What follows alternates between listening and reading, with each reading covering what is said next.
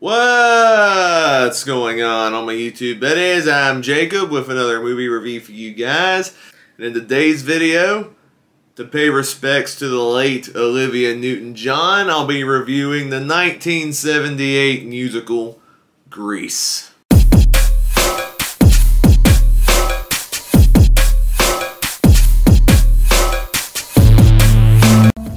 Australian good girl Sandy and greaser Danny fell in love over the summer, but when they unexpectedly discover they're now in the same high school, will they be able to rekindle their romance despite their eccentric friends?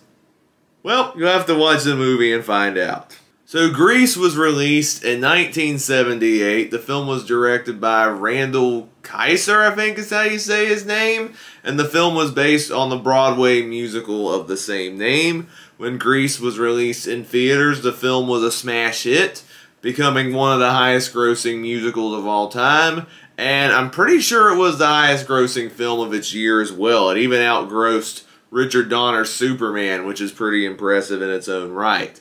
This movie is one of the biggest selling soundtracks of all time. Even if you haven't seen Grease, you probably know half of these songs because they're so iconic. They were big radio hits. It's just ingrained in so much pop culture that, yeah, you probably know half of these songs because they're so infectious, catchy, and they leave a big impact when you listen to them. The film also launched the career of Olivia Newton-John. She's kind of the focus in this video since she recently passed away. Rest in peace. She started out as a country artist in the early 70s. Grease was like her big breakthrough. It was like her first big acting role. She went and did several acting movies after the success of Grease, most notably Xanadu, but that's a different story for a different day. And Grease kind of changed her image and sound as an artist because she started out doing country music.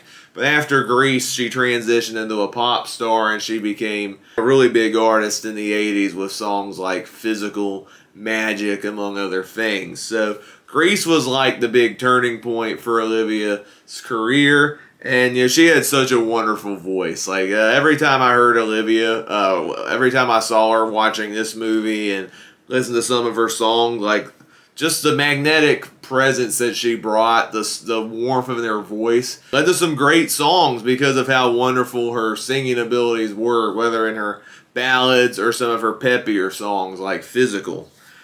So yeah, it's really sad that we don't have Olivia Newton-John in this world anymore because she was fantastic in Grease, especially when paired with John Travolta as Danny. Like, the chemistry those two have in this movie is electric. Yeah, the story is a little paper thin and their on and off romance can get a little annoying at times, but the chemistry is there and you do want to see them get together by the end of the movie. And I actually did enjoy both characters and they were willing to go through and sacrifice and change so they could be together. I think that was kind of fascinating throughout the course of the story. And like I said, I love the performances in this film, especially John Travolta and Olivia Newton-John. I guess if I had to critique this movie, the stories of the film are kind of paper thin. The characters aren't really nothing to write home about. But what makes Grease such an awesome movie? For one, I love the 50s time capsule the movie presents. It shows some of the different, you know, lifestyles that was happening in the 50s. You know, you got your jocks, and you got your greasers, and you got your good girls, and you got your bad girls, and you got so many other, you got some nerds and other groups of people. And even though they're all different from one another, sometimes they poke fun of each other, and they can't get along.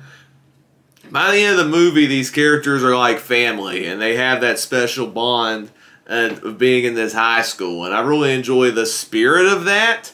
I did enjoy the characters for what they are. They're like nothing amazing or anything, but they're still highly enjoyable characters, and you care about each and every one of them and what they end up doing. Obviously, Danny and Sandy are the main characters, but there's even other characters that you kind of want to see have good things happen to him as well. Even minor characters like Frenchie, who originally dropped out of high school to go to beauty school, and that kind of backfired. And she has that dilemma of should she go back to high school and graduate and get her diploma and all that. And then even the character Rizzo, who gets in a bad spot where she gets in a bad relationship, and, you know, she fears she might be pregnant. And that was scandalous for a teenager to get pregnant in the 50s. And, you know, people turn against her because of that. So there's stuff throughout this whole movie where you want to see each character succeed and, you know, get through the trials that they're facing, so it's all happy ever after by the end of it. And a lot of that is, even though they're not the best characters, they're still likable enough where you want to see them succeed. And a lot of that attributes, I think, to the 1950s aspect as well. The time capsule in this is great. I love, you know, the costumes, the cars, the music. That is single-handedly why Grease works, because it takes you back to a different era and seeing the best elements of that era.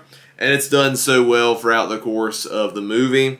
Obviously, the soundtrack is fantastic. I can name you so many songs in this movie, and they're all fantastic. Summer Nights, You're the One That I Want. Obviously, the title song, Grease, sung by Frankie Avalon. Beauty School Dropout, featuring a hilarious cameo from Frankie Avalon. Hopelessly Devoted to You, Sandy, We Go Together. Just so many awesome songs in this movie. Grease Lightning's another great one too. That one I always have a great time listening to. That's a great earworm as well. Just so many amazing songs. There's no bad song in the soundtrack. Every song stands out. These songs do a great job of enhancing the story, because if it was just everyday teen drama, the film would be kind of bland and vanilla. But what makes Grease awesome, not just the 1950s aesthetic, but the songs as well. If Grease didn't have any songs, it would not be this memorable. But Grease works in the fact that it is a musical, and all the songs are amazing. I guess I can nitpick the story elements, because it's not like the most amazing story by any means. And yeah, none of the actors in this movie remotely look like high school teens. Actually, the worst example of Stockard Channing, who played the character Rizzo, she was like in her 30s when they did this movie, and yeah, she definitely looks older compared to the other actors in this movie, but she still played the part of Rizzo well, and you do feel bad for her character when, you know, people turn against her when they think she's pregnant. So you do feel a little bit bad for her in that moment, but yeah, she definitely looks way older than the rest of the actors, which is, it's kind of weird that they did that, but, you know, they casted, you know, grown-ups as teenagers all the time, especially in the past, and so you just kind of have to roll with it. The actors still play their roles well, and Grease is still a highly enjoyable movie. These songs are fantastic. The pairing of John Travolta and Olivia Newton-John was electric, and I love the 50s aesthetic of this movie. So Grease is an awesome musical. I don't know what you've been missing if you haven't seen this film. It's one of the finest musicals there is, with an amazing soundtrack, some fun characters, and an awesome time capsule of a time gone by. So Grease is an amazing movie, especially musically. I do highly recommend this one, and at the end of the day, I'll be giving Grease a 4.5 out of 5 stars, and on the 100-point scale, it's getting an 87 out of 100. So that wraps up my review of Grease.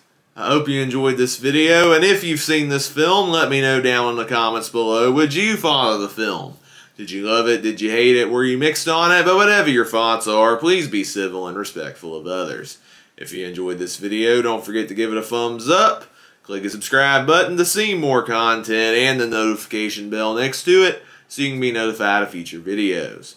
If this is your first video besides movie reviews, I also do TV reviews, ranking videos, and other fun stuff along the way. I have some more videos planned for you soon. Hope you all have an amazing day. God bless, and I will see you next time. Goodbye!